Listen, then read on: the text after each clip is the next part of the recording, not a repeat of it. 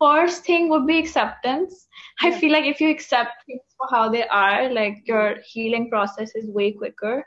Because before I was pushing away, like I said, I was pushing away my symptoms, or I was pushing away my not quite right feelings or what I was experiencing mentally. So I was just pushing it away. I didn't want to deal with it.